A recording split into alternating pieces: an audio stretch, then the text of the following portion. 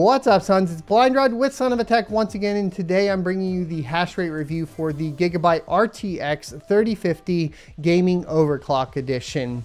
Now, this card came out yesterday on January 27th, 2022, and I got the testing done as quickly as possible. So while there may be, of course, little fewer tweaks that you could make to get better hash rate, I did go ahead and go from the basis of attempting overclocks, at least mild overclocks, on this particular GPU for all of these tests. We'll get into it right after a word from today's sponsor. PrimeXBT is an established trading platform that was founded in 2018. Through February 8th, there are no fees for buying crypto with a card. PrimeXBT offers a unique trading experience with their co-vesting module that allows you to follow successful traders.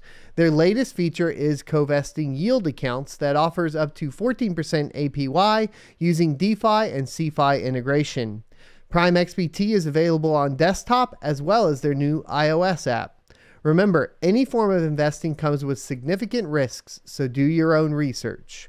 A quick disclaimer, when using leverage trading, it comes with extremely high risks, including loss of all funds. Use promo code SONOFATECH at sign-up for up to $7,000 in bonuses. Welcome back. A note on today's sponsor is we had paused on the sponsorship with PrimeXBT, and part of that was I wasn't certain about how I wanted to approach disclaimers for specific sponsors. Anything that basically has leverage involved or futures involved, because these different styles of trading can be a lot riskier than others. So I just want to put a word of warning out there. If you do get into PrimeXBT in particular, make sure you do a lot of research, because you need to make sure that your investment is going to be sound. All right, with that out of the way, let's go ahead and hop into the specifications for this GPU. And as you can see here, we're on the official Gigabyte website. It's going to be the GeForce RTX 3050 Gaming Overclock Edition with 8 gigabytes of GDDR6.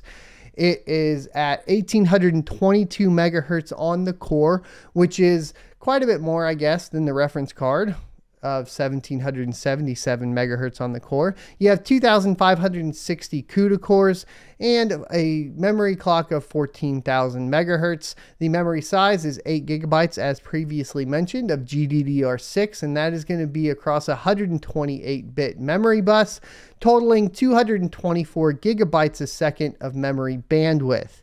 It does run on PCI Express 4.0. However, as opposed to the RX 6500 XT, there is no performance degradation when going down to PCI Express 3.0, at least for the most part. That being said, of course, for mining, we aren't really concerned about this because we will already be running and doing all of the tests on a riser that goes through a by-one PCI Express adapter.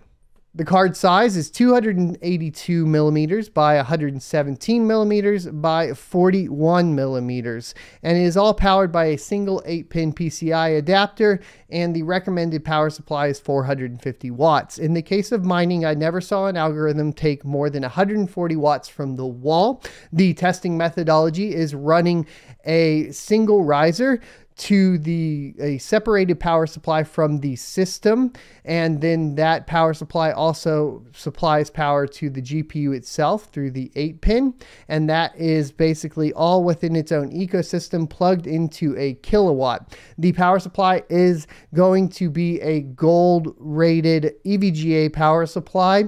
It's 750 watts, and the important note about that is that your maximum efficiency will be at under 50% load, and that maximum efficiency would total out to 84%. So that's where these calculations come from. That's why you will see higher reporting of the power compared to, of course, what you may see in software or in your software.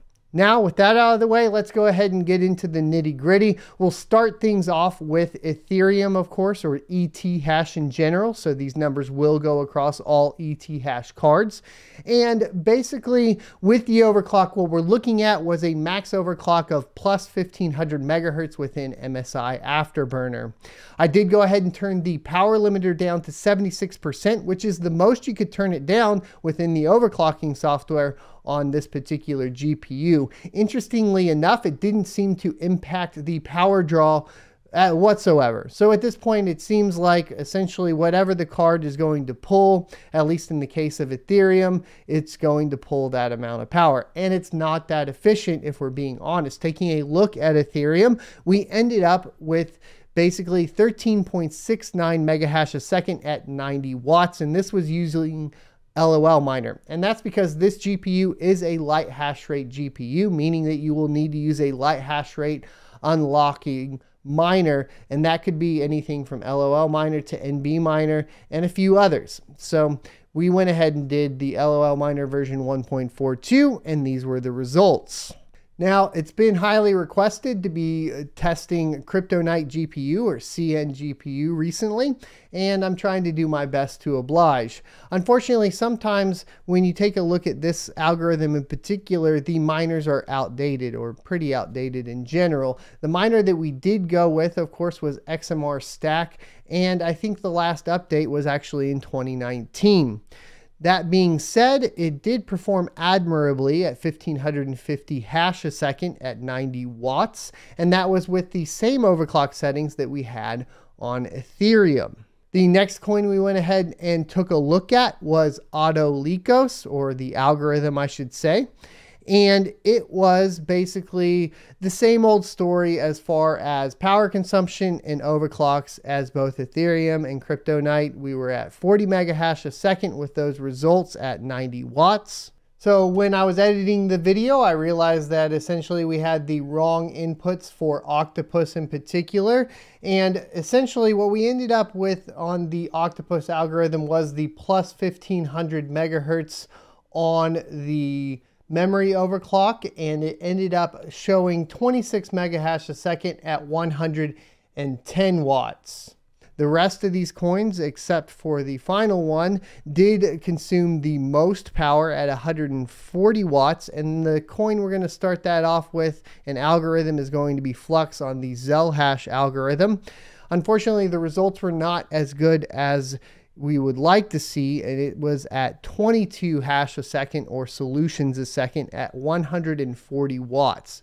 So it's pulling a lot of power from the wall, and it's not getting that great of a hash rate either. This was what I was hoping to be the saving grace for this particular GPU. Unfortunately, it ends up not being the case. We did take a look at Ravencoin, and it once again has that high power draw.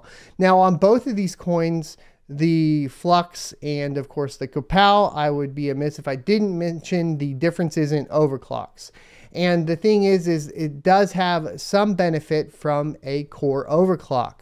I went ahead and did a plus 200 megahertz overclock on both FLUX as well as Ravencoin. And basically, if we went above that to 250 megahertz, we started having reliability issues. Now, we kept the memory overclock at plus 1500 megahertz, and that's basically for good reason because you still do get a benefit on these particular algorithms from that. In the case of Ravencoin, this resulted in 12.43 megahash a second at 140 watts. Next, we took a look at FIRO, and that is FIRO proof of work, and it results basically the same as Ravencoin. You're looking at 12.43 megahash a second at 140 watts. We also took a look at Vertcoin, and with Vertcoin, unfortunately, I was not able to get really solid power readings because I needed to plug it directly into the motherboard, primarily because we had to use the Vertcoin one-click miner for the full mining potential, as CC Miner was not really giving that to us. And what it resulted in was 264 kilohash a second at 80 watts, best I could tell. It was the most power efficient algorithm out of the bunch. However, it doesn't seem like it's going to be enough to make up for the profitability. Taking a look at TON, which has about 200 days left on it, we did go ahead and throw it on there. And the only difference in overclocks here is we took off the memory overclock because it does not impact the performance. And then we basically added the core clock boost of plus 200 megahertz. This resulted in a power consumption of 140 watts once again because of that core overclock. and that was at 1.4 gigahash a second. So let's go ahead and get into profitability for, of course, the RTX 3050, according to what to mine. Okie dokie, so as you can see, we have everything queued in here, and on top of the charts is going to be RIO currency at 85 cents a day after power, if your power is 10 cents a kilowatt hour. Now, an important note about RIO in particular is that it is a single dev, and really there hasn't been much activity in quite some time on the GitHub or for the miners. If you're not aware, Fire Ice UK forked this coin from a coin called Sumo Coin, and basically also helped create the algorithm Kryptonite GPU. Unfortunately, this is going to be a problem for liquidation and possible longevity of that particular coin. And I also have some questions about other coins that utilize this algorithm, seeing as it is not heavily supported by the original creator. And that other coin here is going to be Equilibria at XEQ, and that one is at 74 cents a day after power at 10 cents a kilowatt hour. Coming in after that, of course, with the updated numbers for Conflux, which is the Octopus algorithm, that one performs the best out of pretty much known and active coins at 45 cents a day after power costs, if we don't take into account, of course, Conceal here, which is at 47 cents a day after power costs. Bumping down from there, you end up with Raven coin at 30 cents a day after power. FIRO right behind that, which is essentially kind of the same performance level at 29 cents a day after power. And unfortunately, Flux falls down pretty far behind at 26 cents a day after power. I was hoping it was going to be the savior for the RTX 3050. However, that doesn't appear to be the case. Surprisingly, Ethereum is very far down the list at 29 cents a day after power. However, because it does use less power than most of the other algorithms, it is beating out FIRO and Flux as well.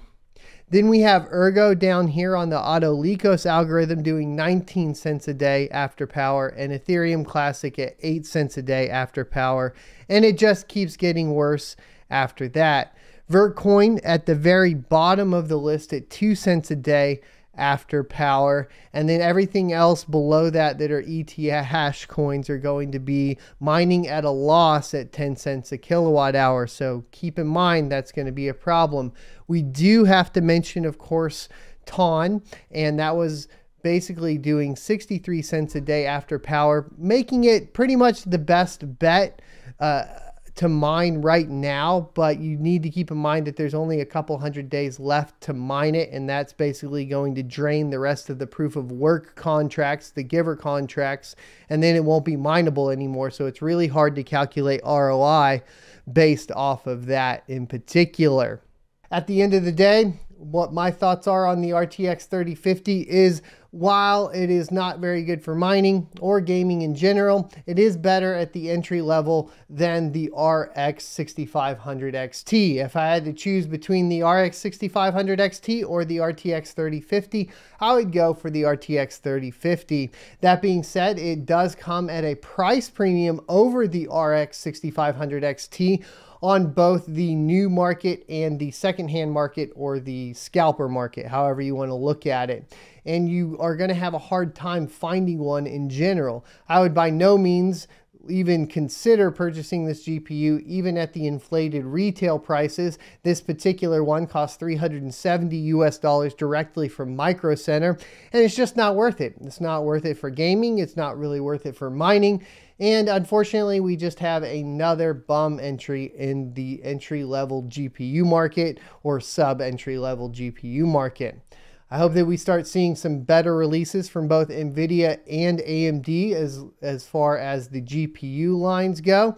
And I do think we will continue to see declining prices in GPUs at least through the month of March. If you found this video helpful, be sure to leave a like, comment, subscribe down below, and hit that notification bell. Utilize my affiliate links for any of the sponsors so they are aware that we are providing value to them as a community.